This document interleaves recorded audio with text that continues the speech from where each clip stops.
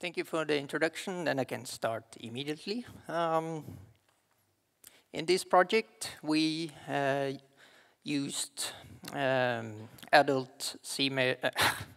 we used dummies representing adult female sea lice. They were made of brown leather and were 11 to 12 millimeter in length, 26 to 27 millimeter, including white egg strings made of sewing thread.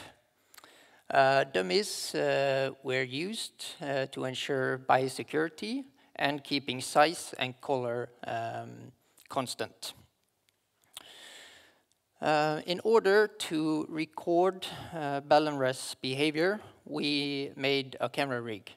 The camera rig consisted of a salmon that died recently, 10 sea lice dummies, 5 on each side of the salmon attached to fixed positions, a camera placed above facing downwards, and a metal ring in the end working as a reference distance for ballan wrasse that approached the salmon.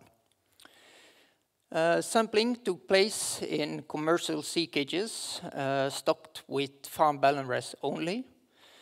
4 camera rigs were placed within each sea cage close to the cage wall, where high densities of ballan wrasse could be observed. Each recording lasted for approximately 1 hour, and 3 behavior categories were noted. These were inspection, bite on sea lice dummies, and bite on salmon. Here is a video. We analyzed approximately 74 hours of video, and here are some examples of ballan wrasse biting on sea lice dummies.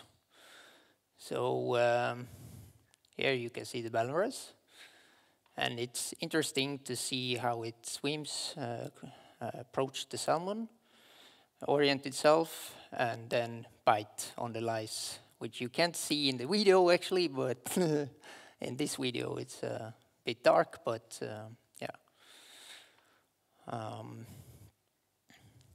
here's another example.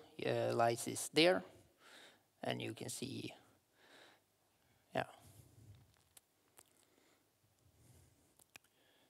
you can see the lice there, and ballan wrasse is actively using its fins position itself before the bite. So a clear bite on the lice.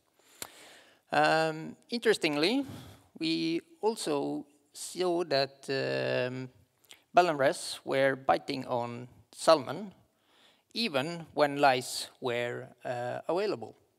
So this ballan wrasse is biting on the body surface of the salmon, and we know for sure there's no sea lice dummies in that location.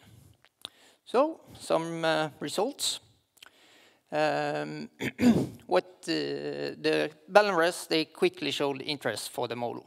And what this figure shows is that is the time from the model was, the salmon were placed out in the sea cage until we got the first observation of behavior traits like inspection, bite on lice, and bite on salmon.